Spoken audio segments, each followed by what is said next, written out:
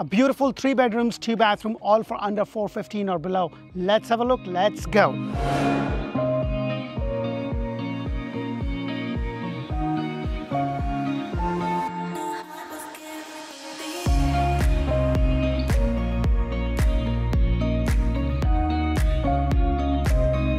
Hello and welcome to another episode of the Model Home Show with D, where strategy matters, passion rules. And today I am in Davenport, Champions Gate area, showcasing the house behind me, which is a 3 bedrooms, 2 bathroom, all single story, 2-car garage, about 1,662 square foot in a brand new community right here by Champions Gate. The first thing you're going to notice is that you have this really nice long driveway.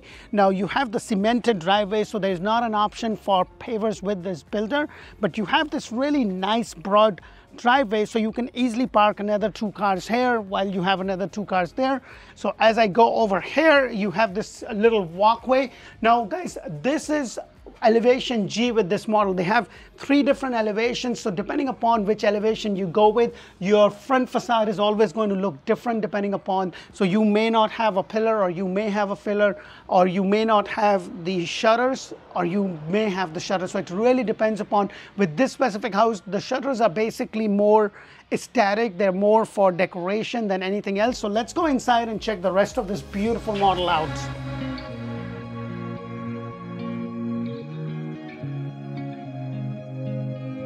Hello and welcome to another beautiful builder model. Now guys, if you are looking to buy a house anywhere in Central Florida and Tampa area, make sure to check out our channel, press that thumbs up button, subscribe to our channel. And if you are not sure where to be living, then check out our Community Living with D. That's where I bring you all the community videos. We talk about all the different suburban areas of Central Florida and Tampa. We talk about schools, hospitals, housing.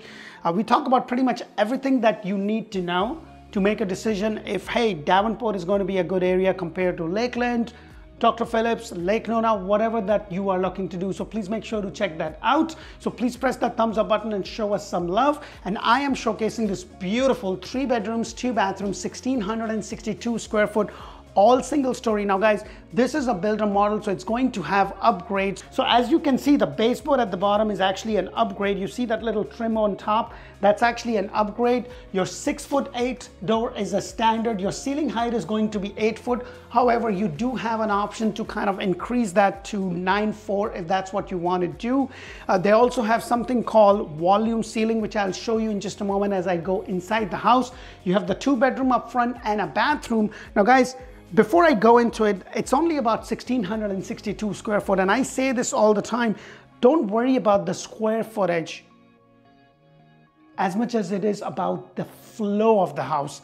The flow of the house is more important than the square footage, because I have done homes that are like 3, 4, 5,000 and there's a lot of dead space. So make sure that you're not so concentrated on the square footage. What you want to make sure is that as you walk in, the flow of the house is there. So as I walk in, you have the very first bedroom up front, which is a really decent size. It's about 10 by 10 or by 10 by 11. If I can gauge the size correctly, you have this nice window bringing in a lot of light. And then you also have the small closet space over here. Nothing extraordinary, just pretty much similar. As you can see, the ceiling height is not 9'4", as I mentioned. However, you can do the ceiling height 9'4". You can also do 8-foot doors if that's what you want to do. This is the very first bathroom, which is a shower tub combination. This is the standard with the builder. The base price of this house is about $378,000. The lot size is 45 by 125. So it's not 120, it's 125. So it's deep enough for you to build a pool. The lot price is anywhere from $7,000 to $10,000, depending upon if it's a corner lot or if you're facing the community pond or if you are at a cul-de-sac. So that really depends. But this is pretty much the standard that you have with the builder. You have the overmount sink with the Formica over here. However, the upgrade is in terms of the tiles that you see over here and also in terms of the cabinet color. They have 2 different colors. One is a dark oak color and another one is a little lighter color. So those are the 2 options you get. And then as I go straight down, you have another bedroom, pretty much the similar size, as you could see. Now guys, when you look at things like this, this is just a wallpaper. Don't get carried away. Make sure to check out my video on the do's and don'ts of building a brand new home. With this builder, you can actually build custom. You can come in, you can pick up your lot, you can get all the structural options, and then you can go to the design center. However, they also have inventory home, and you are going to get the best deal with the inventory home. So just keep those in mind. So if you're looking at the base price of $378, $7,000 to $10,000, and then another $10,000 to $20,000 in upgrades, you could be well within $410,000, $415,000 for this beautiful house. So that is something you could do.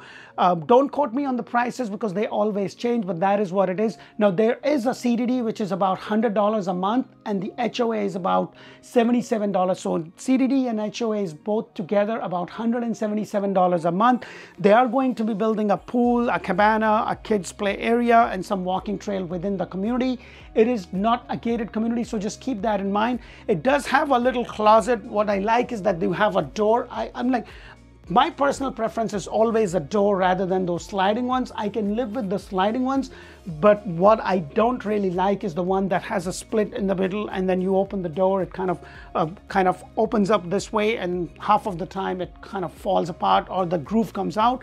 So as I walk out, you also have a little closet space right there. So it's really well planned in terms of the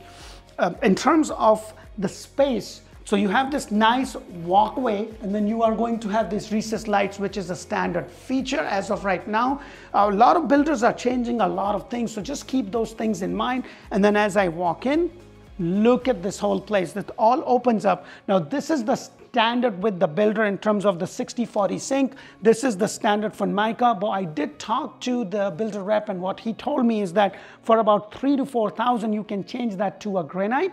However, this is a 36-inch cabinet, which is also an upgrade. You are going to get 30-inch cabinet, but for another $3,000, or I think $2,500 to $3,000 depending upon if you're doing 36 or 42, you can get those cabinet changed. This is pretty much standard. This is what you get with the builder, this kind of stove. You also have the Whirlpool silver dishwasher right there. You're not going to have the refrigerator, washer, or dryer, so just keep that in mind. But I like, as I walk in, the whole thing opens up. You're at a little bit of an angle, giving you a lot of space. But you know what? You have two different closets over here. You have a closet right over here that you could use as a pantry if you like, and you also have another closet space right over here that you can also use as a pantry. So it gives you a lot of space. You know, you have that little cabinet right above your refrigerator area, and then the crown molding, as you see over there, is actually an upgrade.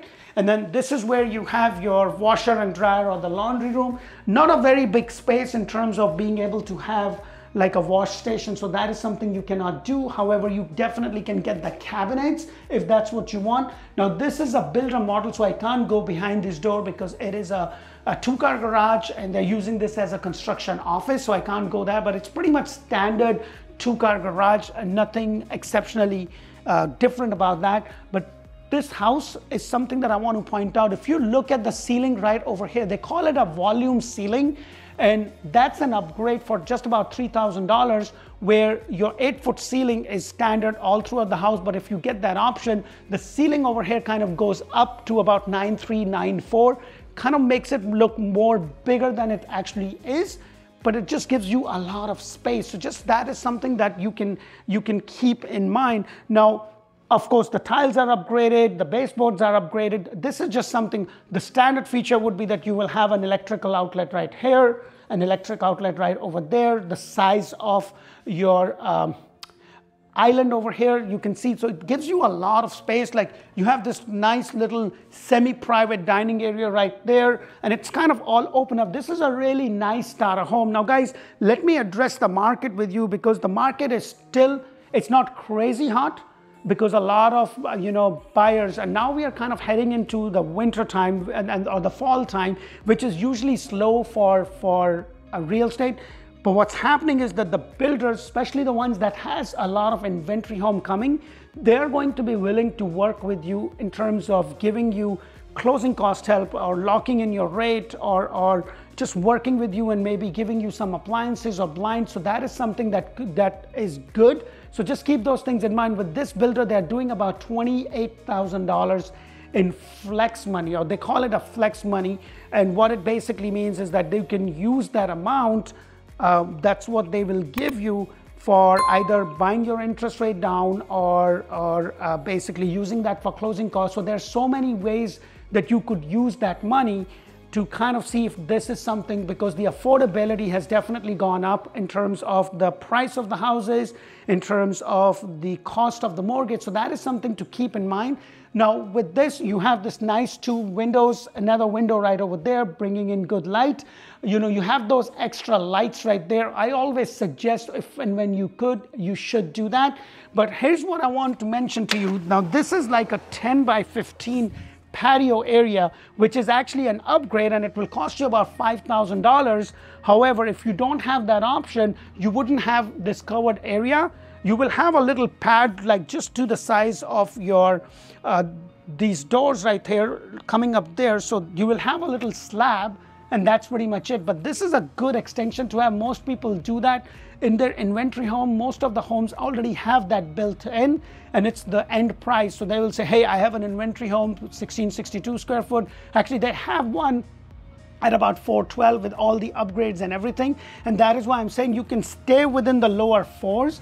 It's in one of the good areas. You're not very far from a lot of things, and you're practically right behind Disney. Now, the other thing I want to mention is that this is your lot size, and it goes all the way actually towards that little depression that you see right there, just all the way till here. So you have a lot of room to build a pool and then still have some yard area for your 4-legged friend or whatever it is that you want. So it does have a very good space. And I always say this, guys, the flow and the space is more important than anything else. So as I go around, you have, or actually as I go on the sideways, you have your master bedroom, and look at the size of this bedroom, guys, like really nice. And with most builders, they always make sure that they make the owner suite really nice. Like I usually tend to stand in the corners to kind of give you an idea. I would have definitely preferred some extra lights. Now, when you do go to the design center with this specific builder, you know, their focus is more on